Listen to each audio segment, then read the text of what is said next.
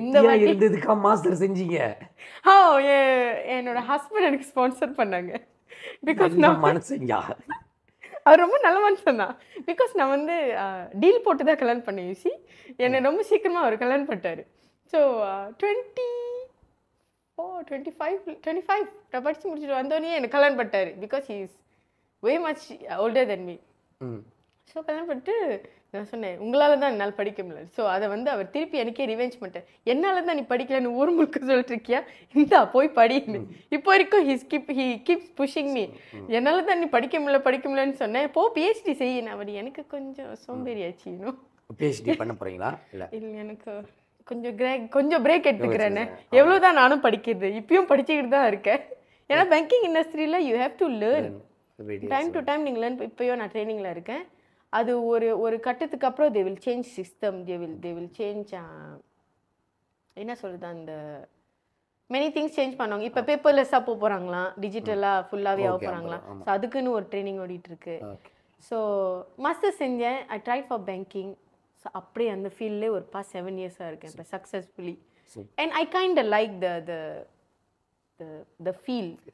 எனக்கு பீப்புள்கிட்ட பேசுறது பிடிக்கும். இப்போ இந்த சீன்ல பாடுறது இங்க வந்துச்சு.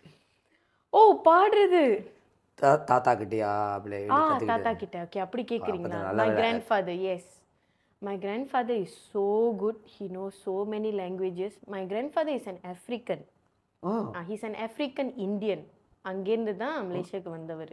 ஓகே. அப்புறம் இங்கே வந்துட்டு தமிழ் ஸ்கூல் ஹெட் மாஸ்டராக இருந்தார்.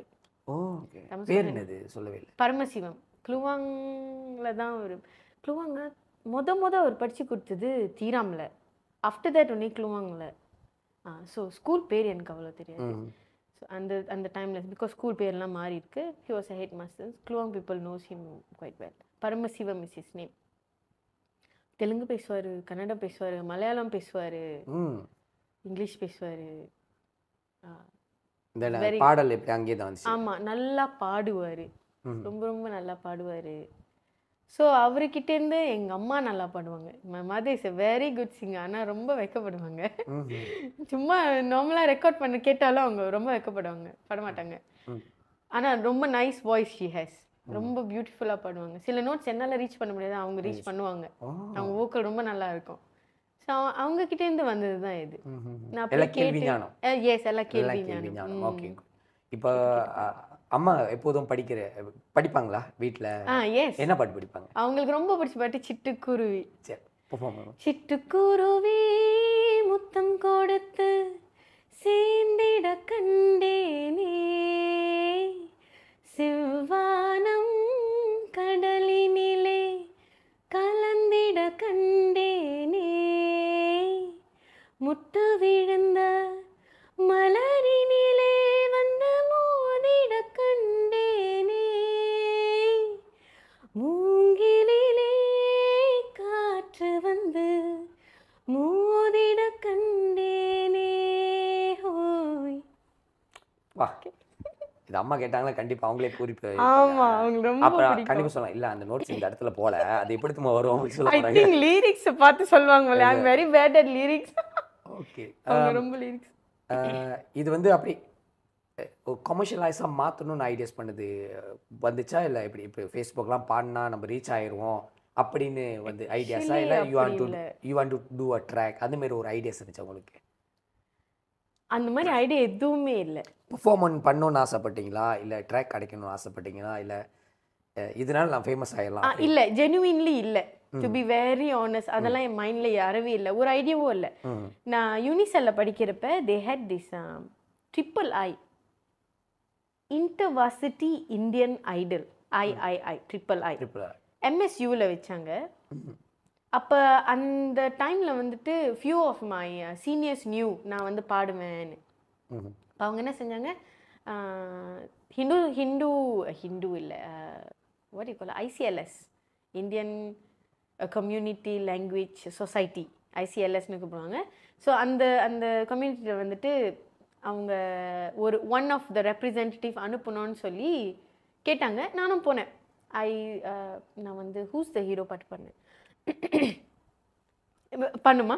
ஆமாம், ஓகே. ஒன் ஆஃப் த நான் சொன்னேன் நான் அந்த பர்சனல் அந்த சாங் வந்து நீங்கள் ஒரு வாட்டி பண்ணியிருந்தீங்க. ஓ ஓகே.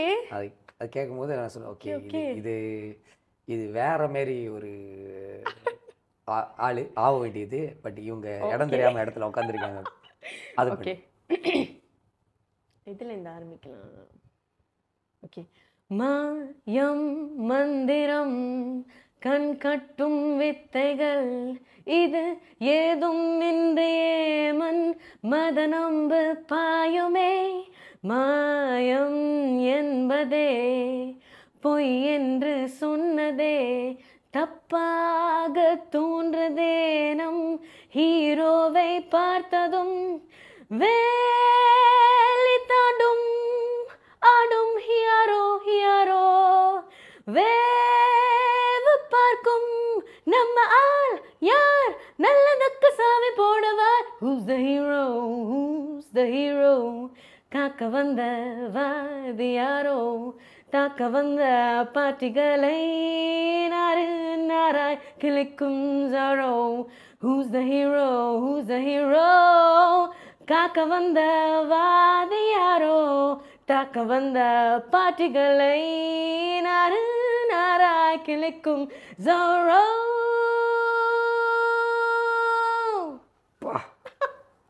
இப்போ தெரியுதாங்களா ஏன் இந்த நிகழ்ச்சிக்கு உங்களுக்கு கூப்பிட்டு வந்தேன். ஓகே இதுதான் அந்த பெர்ஃபார்மன்ஸ் இந்த சாங் தான் பெர்ஃபார்மன்ஸ் பண்ணீங்க. என்ன very response from the crowd? Oh, it was a very nice response. Yes, and I won the champion. That was my first time exposure. ஒரு crowdல பாடி and I won the first prize. So அதுலேருந்து தான் எனக்கு actually Vasan வந்துட்டு அங்கே இல்லை. Vasan rape பண்ணுவார்ல நம்ம வசன் நம்ம dance master Vasan. So அவங்க வந்துட்டு கூப்பிட்டாங்க ஒரு நாள் கால் பண்ணி. நான் படிச்சுட்டு இருக்கேன் அப்போ. So I was in my varsity days.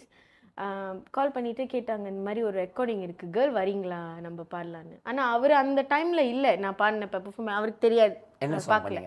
அந்த ஹூஸ் ஹீரோ பாடினப்ப அவர் அந்த அந்த இடத்துல அவர் இல்லை சீனில் அவர் இல்லை. But somebody recommended. ஸோ நான் போனேன். That was my first ever recording song. ரொம்ப ஃப்ரெஷ்ஷாக மைண்டில் இருக்குது. ஸ்டூடியோவில் ஐயோ டைட்டில் என்னது? மாய கலைஞர்களுக்கு எழுபத்தில் பண்ணி இல்லை கைகள் சேராமல் வாட் இஸ் தட் ட்ராக் ஞாபகம் ட்ராக் ஞாபகம் இருக்கு. பேர் இருங்க ட்ராக் பண்ணி நிறைய பாட்டு பாடுறீங்களா? சொல் அன்பே. ஓகே ஓம் ஓம்னு வருது. ஓகே சொல் அன்பே அதுதான் அதோட பேரு ஆல்பம் பேரு. So that was my first லா. ஆமா ஓகே அந்த ட்ராக் சொன்னீங்க கண்டிப்பா ஞாபகத்துல. ஆனா அந்த ட்ராக் இப்ப கேக்குறப்ப என் வாய்ஸ் ரொம்ப டிஃபரெண்ட் இருந்துச்சு. நான் ரொம்ப யங்கா இருந்துச்சு போல. அப்படியே இப்ப ரொம்ப மெச்சூர்ட் ஆச்சு போல. பிள்ளைங்க கிட்ட கத்தி கத்தி மெச்சூர்ட் ஆச்சு போல. ரொம்ப கசாராச்சு இப்ப. Okay I will just Singh that.